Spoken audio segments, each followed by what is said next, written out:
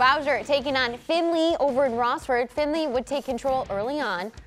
Luke Montgomery takes a shot, but A.J. Adams there to recover. A kick out to Max Rock for the three. Bowsher not letting this one slip away. Findlay pokes it out, but Akarian Bellman there to recover. Dish to Jabari Jackson for the layup. Bowsher takes their first lead and would lead through the third quarter. Findlay Trojans not letting this one slip away. In the fourth, Adams driving the lane. Luke Montgomery there for the putback, and we are tied at 39, just under a minute. Findlay up one. Bowsher's defense putting up a fight.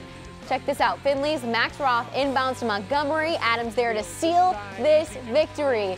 Check out, he had 19 points tonight. That helped the Trojans win 43-40. They will face the winner of Clay and start next.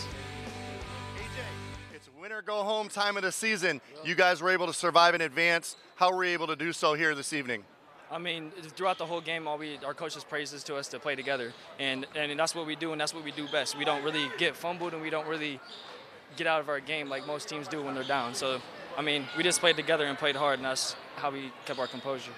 I mean, we just had to play better on-ball defense because our on-ball defense wasn't as we knew it could be.